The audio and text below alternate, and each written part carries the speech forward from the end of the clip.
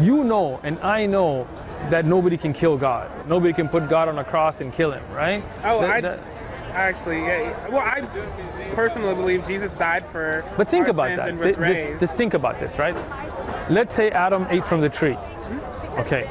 Think of it this way. You walk into a store. You're not supposed to take that candy or that bag of chips. You take it, you put it in your pocket, you didn't pay for it. Yeah. You're not supposed to take it, but you did, Yeah. right? Adam wasn't supposed to take from that tree, he did, okay? The owner of the store, God, in this analogy, tells you to make up for it, I want you and your children or your homies to come back, kill my son. And we're all even Steven, right? And you go and you put him on a cross and you beat him up and you put stuff on him and you blast him. And he's like, all right, good job. You guys are forgiven now. That makes no sense, right? That makes no sense. I can unpack that story Tell for me. you. Like, because I always wondered, like, if Jesus just died, like, wanted to die for us, why didn't he just, like, that's suicide, pop up and just die? But why does he have to die? Oh, I'm going. Tell me, go ahead. So, at least from the biblical understanding I know, he came as a man to demonstrate, it said, through one man all sin entered the world, through Adam, through one man all sin was atoned for. Like, but wait, let me understand this, right? So one man made a decision, right? And because of that, we're born as sinners. Yeah. Well, we're born into sin. Like, I guess I should say that. We're born into... I'm kind of confused here now, right? Because are we sinners at birth or not? I would say yes. Okay. I'll just say yes. Okay. Because, my bad. All right. So let's go back to that. That is not fair, because you are giving me a sin because of somebody else's decision. That's like your dad killing somebody and me saying you're going to go to jail.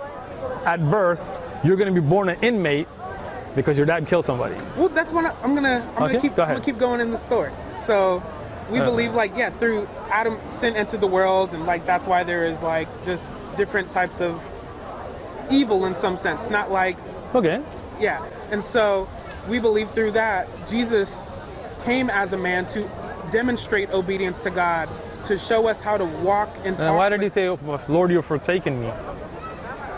I don't know I don't know everything. But think about this, right? Let's talk about getting forgiveness, right? If you do something wrong, right? And until today we have sin, right? Like people get tempted, all that. Do you have to have somebody die or killed or beaten?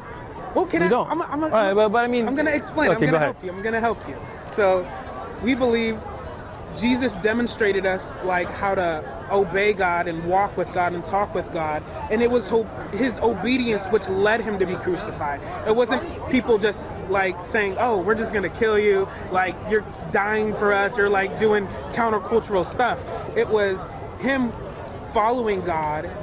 It said that he didn't come to change the law, but to like fulfill it, rectify it. Yeah, but to fulfill it and show meaning, and so that was just kind of weird for them. And like him teaching people how to be gracious and not judge, and teaching people how to like love and show what that is and be kind and serve people was like countercultural of him like talking to God, and like which led him to be crucified. We believe. How does that get rid of sin? You said, how is that related to sin? No, how is that related to the original sin that we're talking about? Well, there's this one verse that says, through one man sin entered the world, through one man all of it is an. I can pull it out. I understand the verse, but what I don't understand is the concept, right? You were going to help me. Oh, my bad. All right, so let me ask the question again then. So Adam eats from the tree.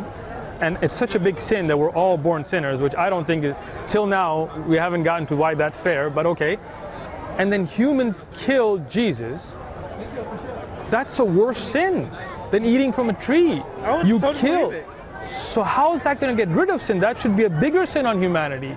Those people that killed Jesus, their generation should really be screwed if eating an apple is going to make it wasn't eating the apple, it was the act of disobedience. Okay, but the people that killed Jesus weren't being disobedient to God? Oh, that was murder. That's totally murder. Like, exactly. So that means more sin came into the earth at the killing of Jesus. Oh, definitely.